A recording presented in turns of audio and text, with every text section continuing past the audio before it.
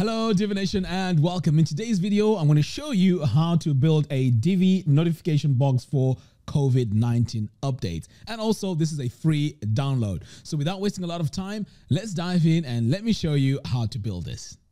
All right, so the first thing we need to do is to add a section to the layout library. So I'm going to come over here to Divi and then I'm going to go into the Divi library. So I'm going to go to Divi library and this is where we're going to add. So right now here on our layouts, we can see we have this. In fact, you know what? Let me just get rid of this so we can start from scratch. All right. So on our layouts here, we need to click on add new and we need to give this a layout name. So let's call this a notice section. So here on the layout type, we want this to be a section. So I'm going to go ahead and select that and this shouldn't be a global. So let's hit submit. All right, so let's start building this layout. So we can either design this from here, but you know what? I prefer building this on the front end. So I'm going to click here on build from front end. So the first thing we need to do here is to go into our section settings. So I'm going to click here on this gear icon. So here we need to add our colors. So I'm going to come over here to background, and this is where you can choose whatever colors you want for your gradient. So I'm going to click here on this plus button. And pretty much I'm going to leave this as it is and perhaps maybe just make a slight change to this like that. So that's going to be my color. So the next thing we need to do is to add our section padding. So I'm going to come over here to design, click on spacing, and here on the padding, I'm going to set this to 0. And this needs to be applied to both sides. Okay, so now that I have my padding, the next thing I need to do now is to add my section CSS ID. And to do that, we need to head over here to advanced and click on CSS ID and classes. So here we need to add our CSS ID as notice section. So I'm going to go ahead and add it like that and then save. Okay.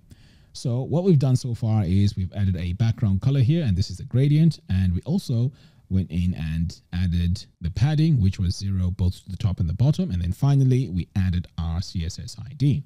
The next thing now is to add our columns. So I'm going to click here on this plus button, add a single column. So the next step now is to head over to my row settings. And here we need to go into design and set our sizing. So our maximum width here is going to be 700 pixels. So I'm going to go ahead and add it here and then save.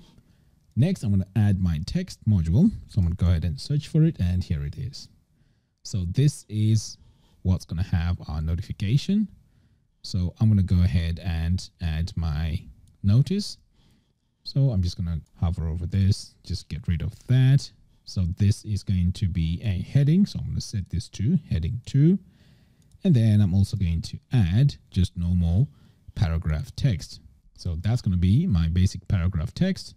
Now let's go in and design this text. So I'm going to click here on this design tab. So I'm going to start here with the text. So we're going to change our text font. So I'm going to come over here and this is going to be Cabin. So I'm going to search for my font. It's called Cabin. I'm going to select it. Now, as you can see, it's quite difficult to read. So before I can go in and change my colors and everything, I just want to make sure that my sizes are correct. So I'm going to set this to 18. Make it slightly bigger. And then I'm also going to align this text to the center. So I'm going to scroll down here until I find center. All right. So everything is aligned now. The next step now is to go to my heading 2. So here, in fact, while here I'm on text, let's change our text color because right now it is dark.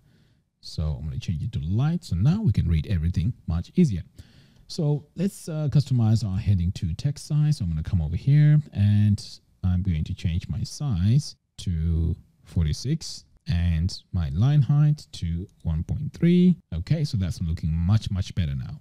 So let's go ahead and save. And then we're also going to add 2 columns, 2 equal columns here. Now let's go into the row settings, click on design. And here we need to adjust our maximum width. So I'm going to go to sizing and go to maximum width. And we're going to change this to 600 and save. Next, we're going to add our call to action button. So I'm going to search for my button module. I'm going to select that. So that button is going to go to column 1 and I can just name this whatever I want. So let's just call this learn more. And here it is very important that you add your button URL. In my case, I'm just going to add a blank link Now it's time to go in and customize this button to make it really stand out. So I'm going to click here on design, alignment. So first of all, I'm going to click on center, and then I'm going to come over here to button and activate use custom styles for button. All right, so let's start with the text color. We're going to set this to white. So now it's easier to read. And then we also need to set our background color. So I'm just going to scroll down a little bit, click here on this plus button, and this is the color that we're going to use. And as you can see, it has an ugly border. So let's go and get rid of it by just dragging this until I see 0. And also, to keep this consistent, we want to make sure that we're using the same font that we used earlier on, which is Cabin. So there we go. And we really want this to stand out. So let's make this bold. All right, so now our button looks great. Now, in order for the button to span the full width of the column, you need to add the following CSS to the main element.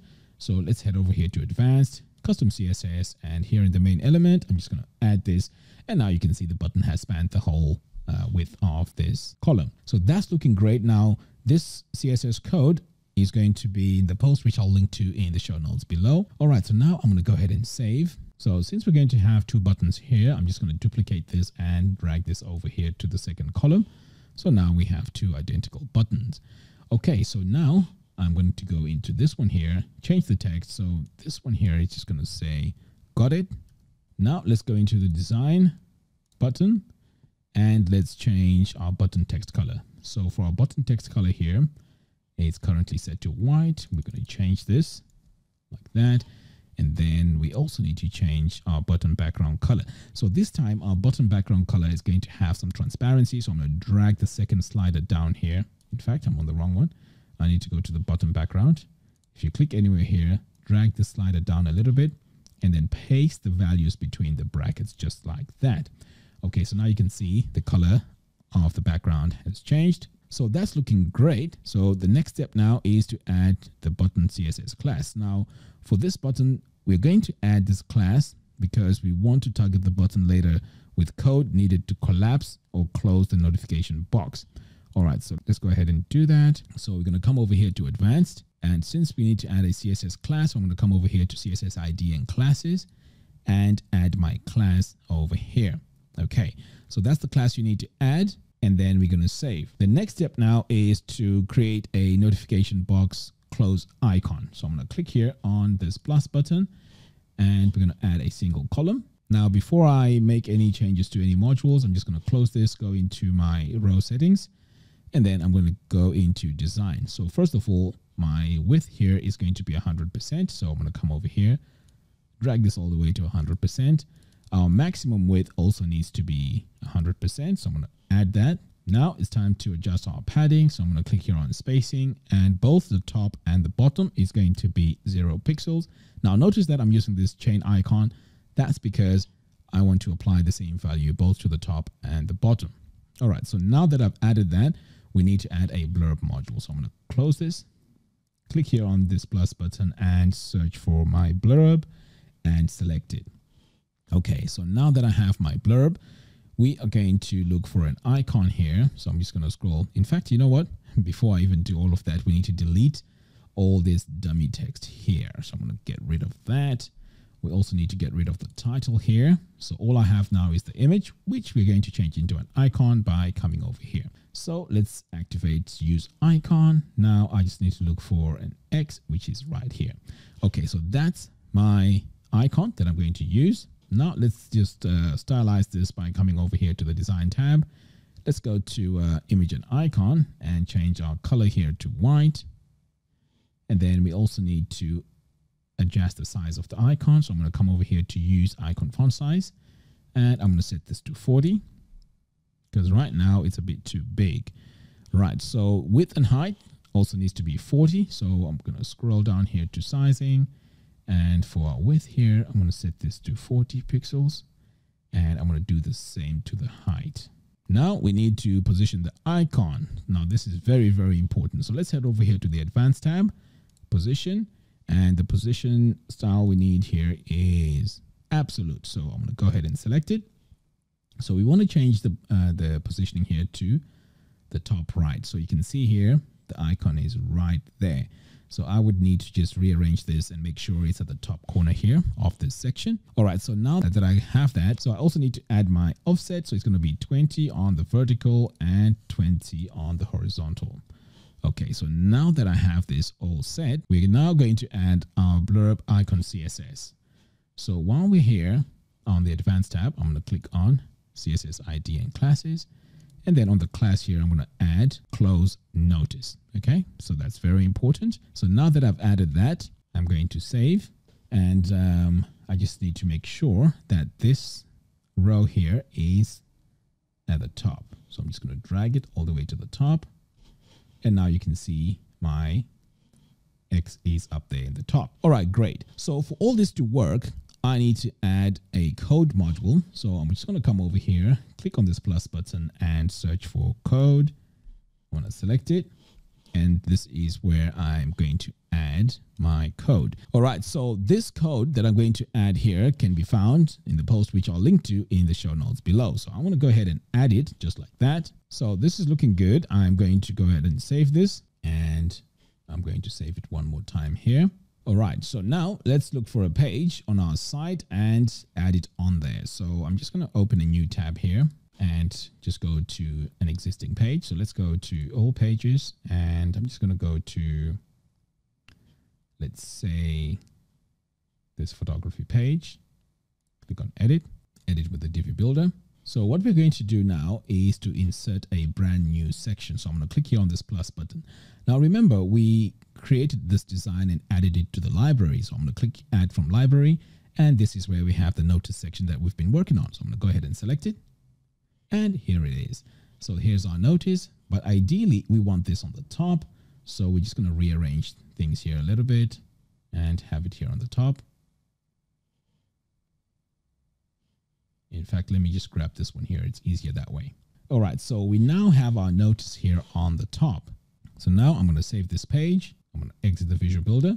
Okay, so here's our notice. So I can also come over here and close it. Now, let's say you want to add this to all the pages on the website. This is where you can go into the templates and just add it to pretty much as a global, or you can add it to specific pages on your website.